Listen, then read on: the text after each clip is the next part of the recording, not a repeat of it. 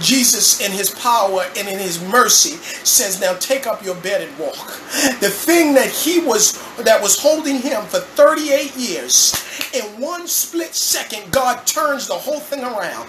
And I want you to understand something, and I'm going to close on this point, that we serve a God of a suddenly God. See, some things happen over time. Some things happen and it takes years. Some things happen, and I think it's in Colossians where it says, when the fullness of time had come, and it takes a process. But some things God is going to shift in your life instantly, instantaneously. This entire encounter perhaps didn't even take 5 minutes. Anybody who was there who went to the bathroom would have missed the whole encounter. And they would have gone to the bathroom and seen the man laying by the pool who had been there for decades with this bed, and they came back out and he's shouting and rejoicing and holding the thing. And I want you to know that God has a way of shifting things, and because there are some things that God is going to shift in your life immediately. It's not going to take a long time. It's not going to take 4 years at the university. It's not going to take 6 years of training. It's not going to take a decade of studying. God said he's going to shift it right now. He's going to shift it immediately. It's going to happen from one phone call. It's going to happen from one email. It's going to happen from one encounter.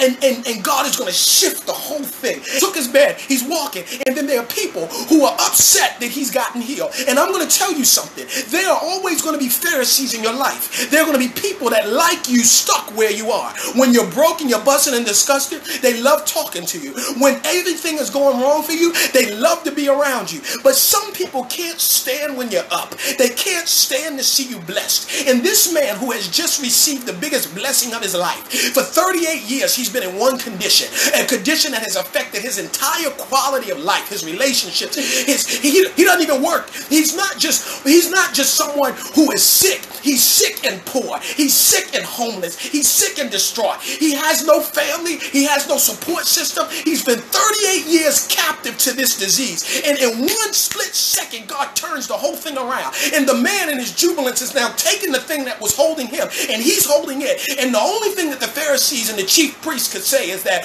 who told you could carry a bed on the Sabbath? And I'm going to tell you something. God is going to shift something so radically in your life that there are going to be people around you that's going to have a problem with what God did. And I'm going to tell you right now, if you think you can take everybody from your past in your future, you're crazy. There are going to be some people who love you in your past, because in your past you were all the way jacked up.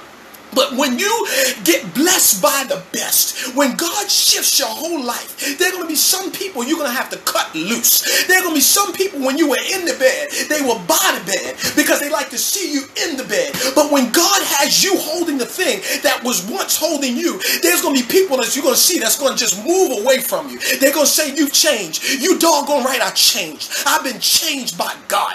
Be ye not conformed to this world, but be transformed by the renewing of your mind. And I need you to understand that when God does what he's going to do, he's going to shift it so quick, and he's going to shift it so radically, and he's going to shift it so momentously that some people are going to have a problem. And this is what happens to the man. And it is amazing what happens. The man is laying by the pool. We don't know anything about whether he has faith. We don't know if he's ever heard of Jesus. We don't know if he knows anything about the Christ.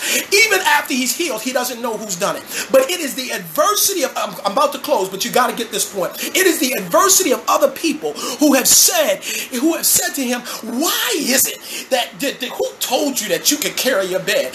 And because of their adversity, he now comes to realize that who it was that healed him was not just some prophet. It was not a good man who had some good works. It was Jesus the Christ, the Son of the living God, the man who was fully God and yet fully man. And so he came back, and Jesus found him in the temple again and said, now you know who I am. Go your way and sin no more lest something worse happen. And the man who walked away first with healing comes back, and now he gets salvation. He would have just had healing if it wasn't for the adversity. He would have just had healing if it wasn't for the backbiting. He would have just had healing if it wasn't for people who had a problem with his blessing. But God said, since you had a problem with me healing him, now I'm going to give him something better. And God wants me to tell somebody this morning that it is through adversity that he's going to shift your whole life. Don't get mad at the haters, because they're going to push you to the next level. Don't get mad at your problem. The best thing that ever happened to David was Goliath. If it wasn't for Goliath, he would have never been propelled to the kingship.